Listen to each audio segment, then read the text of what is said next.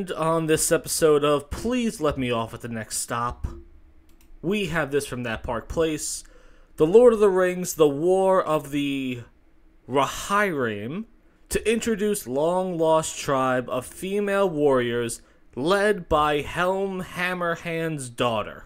At this point, we have to assume that Hollywood just wants to lose. They are saying, okay, down with the ship is our motto. We are going to go out there. We are going to create the worst content the world has ever seen. We are going to shame every single person that has constructive criticism and a negative point about our product. And we are going to lose everything. Our fan base, our money, subscribers, all of it. Because we think, for some odd reason, that female-led products in 2024 are really going to work. It sounds crazy, but why are they doing this? Whenever you see female-led today, you know it's going to be terrible. Years and years and years ago, female-led just meant character that just so happens to be female. The Hunger Games, no one had a problem with the Hunger Games. Kill Bill Volume 1 and 2, no one had a problem with those movies, right?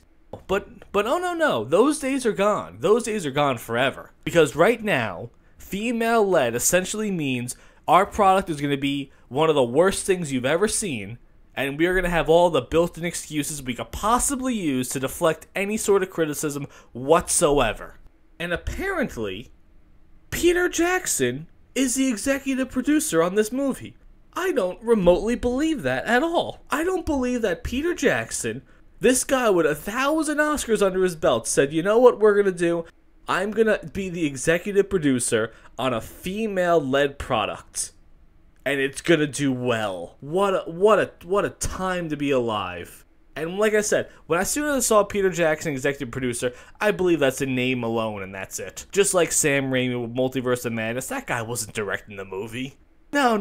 They just put him on the poster so you will go, wow, Sam Raimi, that guy did some great movies in the past. This is going to be a fantastic movie. Same thing with this one. Lord of the Rings right now, dead in the water product. Rings of Power, hysterical flop. Gollum video game, killed an entire company.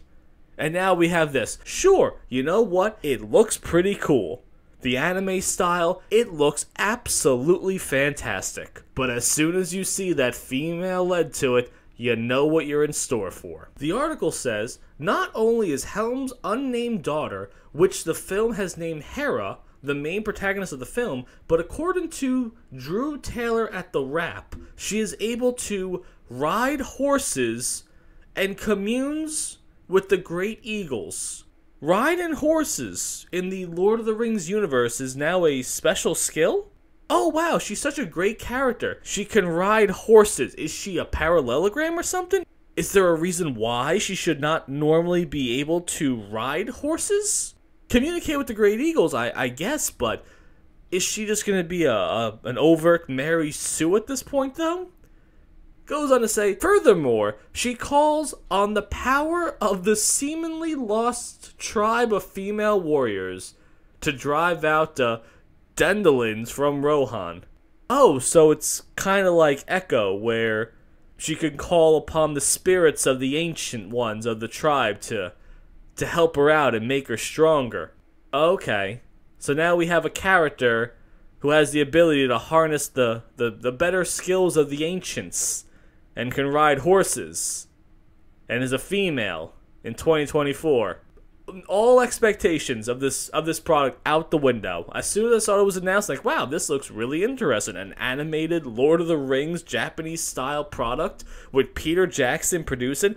How could this possibly go wrong? You know why? Because in 2024, in Hollywood, in mainstream media today, they cannot write women to save their lives. So yeah, I'm not running to go see this in the theaters. Anything with girl boss character, female led, those days are done. Those days are long gone because you know what's gonna happen. But in the end, what do you guys think about that? Are you excited for this movie? Do you think it's gonna be nothing more than a Mary Sue girl boss extravaganza? What do you guys think about that?